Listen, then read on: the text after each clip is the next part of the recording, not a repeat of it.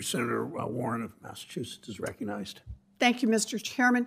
So, not content with buying up hospitals and newspapers and single-family homes, retail chains, and pretty much everything else under the sun, private equity has now set its sights on a new moneymaker, Americans' retirement savings.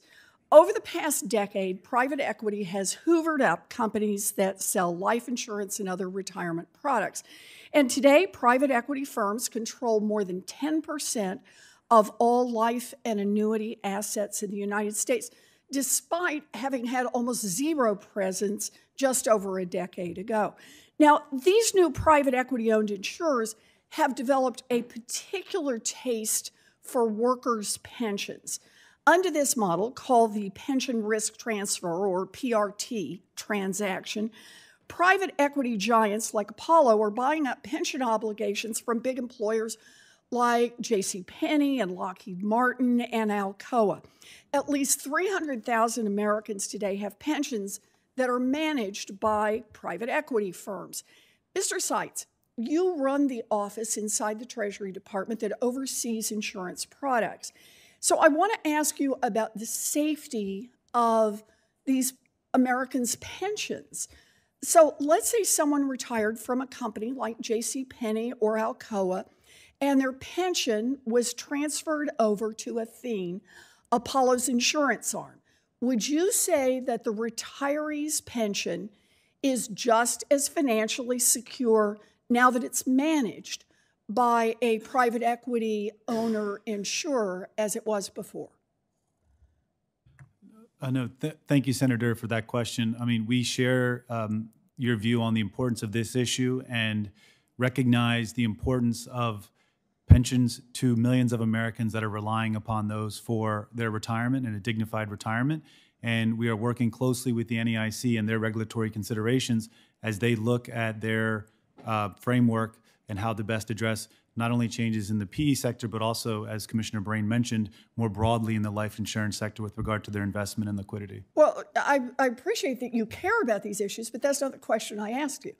I asked you, once there's been a transfer to Apollo's insurance arm, are the people who are covered just as secure as they were before the transfer? That's easy. Yes or no?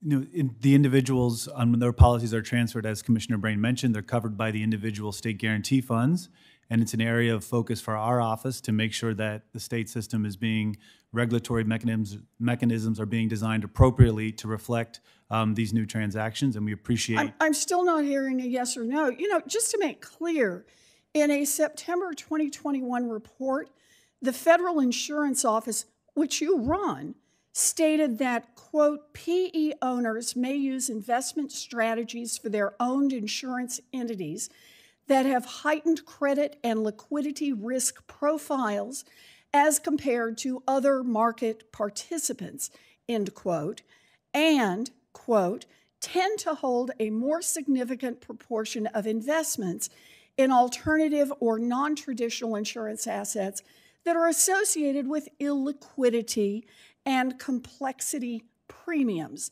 end quote. You still agree with what you said? No, thank you, Senator. We have articulated those same points in our letter to Chairman Brown a few months ago, and it's an issue that we are focused on in our office, and we appreciate the changing investment portfolio of those companies as well as across the broader life insurance. All right, in other words, there's more risk.